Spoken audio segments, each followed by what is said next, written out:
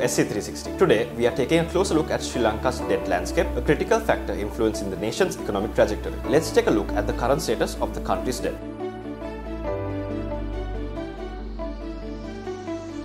According to CBSL data, Sri Lanka carries a significant debt burden totaling 28.02 trillion rupees as of September 2023, with a debt to GDP ratio standing at 101%. 59% of this debt, amounting to 16.62 trillion rupees, is domestic, while the remaining 41% accounts for foreign debt, totaling 11.4 trillion rupees. These figures shed light on the complexities of Sri Lanka's financial landscapes. The foreign debt figures comprises debts that are owed to various multilateral and bilateral parties as well as private creditors. As of end of September 2023, Sri Lanka owed 3.52 trillion rupees to various multilateral parties, while to bilateral parties the country owed 7.89 trillion rupees. Further, to private creditors, the country owes 3.5 trillion rupees in rupee terms. To navigate the country's debt level to a sustainable level, on June 28, 2023, the Government of Central Bank of Sri Lanka presented a cabinet paper outlining guidelines for the domestic debt optimization. The objectives of the DDO include reducing public debt stock, lowering annual financing needs, and managing foreign debt servicing. The plan aims for a primary account surplus equivalent to 2.3% of total GDP. Strategies include converting the central bank's treasury bills to treasury bonds, restructuring superannuation funds holdings, and offering options for Sri Lanka development bonds and foreign currency term financing facilities. The DDO is expected to significantly impact the CBSL, with potential recapitalization of the entity being required, whereas superannuation funds to be somewhat impacted based on participation.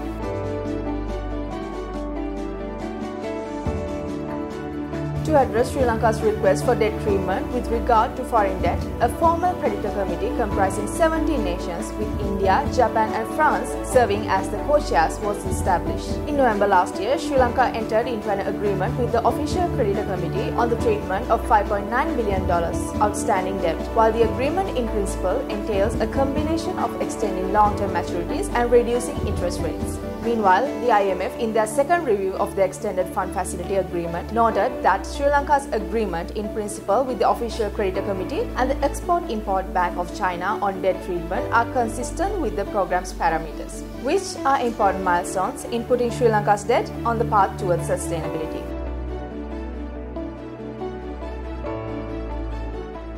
Post successful conclusion of the second review of the 4-year extended fund facility, Sri Lanka has access to about $337 million in financing, bringing the total IMF financial support disbursed to $1 billion out of the total $3 billion bailout. Whilst the macroeconomic policy reforms are beginning to yield positive results, the IMF team emphasized the further reforms and addressing governance issues are crucial for lasting recovery and growth of Sri Lanka.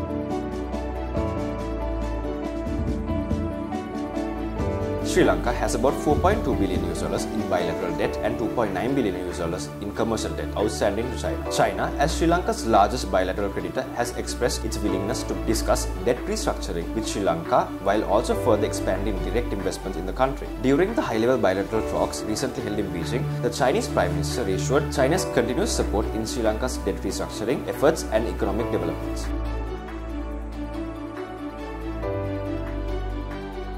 India had provided Sri Lanka with financial assistance totaling more than $4 billion to support its economic recovery. This assistance from India comprised credit lines, a currency swap agreement, and post-import payments. Meanwhile, the Indian government is working on operationalizing rupee investments in Sri Lanka in a move to boost Indian investments. These rupee investments are expected to ease the way for Indian firms to enter the Sri Lankan market while reducing the country's dependency on the US dollar. As an initial step, the CBSL had made the Indian rupee a designated foreign currency, enabling Sri Lankans and Indians to use the Indian rupee instead of the US dollar for international transactions with each other.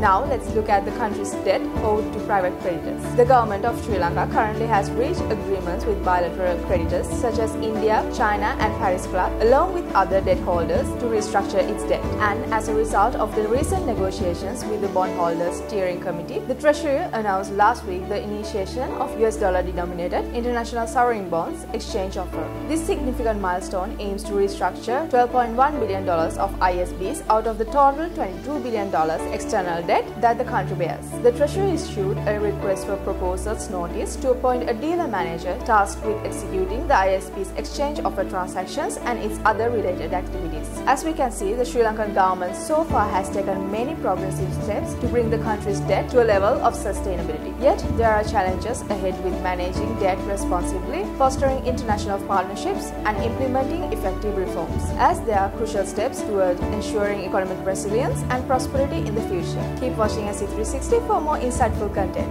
Thank you for watching.